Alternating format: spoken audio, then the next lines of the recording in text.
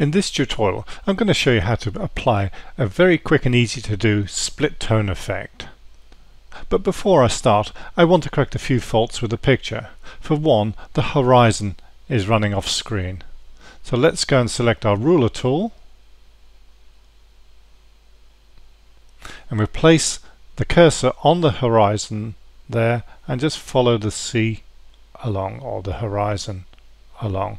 It's now set an angle for you, and we go to image rotation, and we'll select arbitrary. And now the angle that's been set is automatically entered in there, and that's a 1 degree angle, and we're going to rotate the image clockwise, so click OK.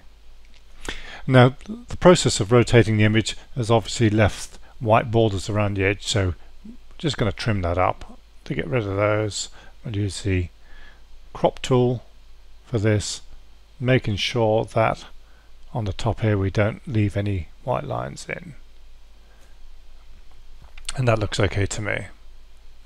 And the other thing I need to remove is this tractor on the beach here, and we can use the clone tool to do this. Well, I'm not going to show you that process because I'm sure you're fully aware on how to use the clone tool. I've actually got a picture already prepared where I've done exactly that.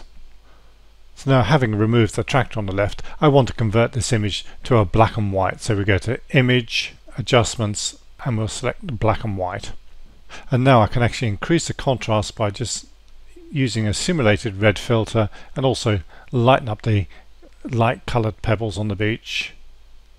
There we go, and that's looking okay to me. And now we go to the Layers panel, and I'm going to duplicate the background. So let's just drag that and drop it onto Create New Layer.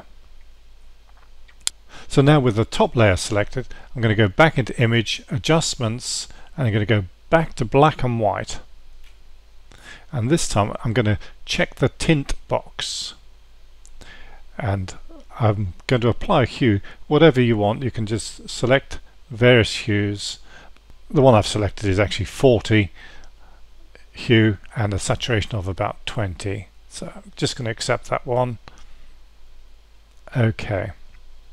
And now what I want to do is actually blend the top layer with the bottom layer. So I'll bring out some of the qualities of the bottom layer and yet the tint of the top layer. So go back into Layers, and with the top layer selected, I'm going to change this one to Vivid Light. And of course that's looking a little bit dark, so we're going to change the opacity downwards so that it just blends it in a little bit more, and we'll blend it into roughly about 30% somewhere. It's easier to type it in sometimes. 30%, and that's looking okay. Okay, so now I want to add a little bit more to this, and what we can do is click on the background, duplicate that layer yet again, put the background layer on the top, and I'm going to add a Gaussian blur to this, one of my favorite bits, and depending on your file size will depend on how much Gaussian blur to put on. As this is only a small file size, I'm only going to put on somewhere about the 8.79, etc. If you're using a high megapixel digital camera, you may want to increase this to 15 or maybe even 20, but it's just basically a blur I want on there. Okay, so now we want to go back onto our layer, and we're going to select another mode, and we're going to select the darker mode. And this has given the overall picture a very soft and dreamy like effect. And we can go one step further by putting an adjustment layer on there as well. So we're going to put a curves adjustment layer on this. I'm just going to come out of that one again, but what I want to do is actually apply the adjustment layer to only the top layer here, which is the Gaussian blur layer. So if I hold my cursor between the two layers here and hold the Alt key down at the same time, I can now link this adjustment layer to just the top layer only.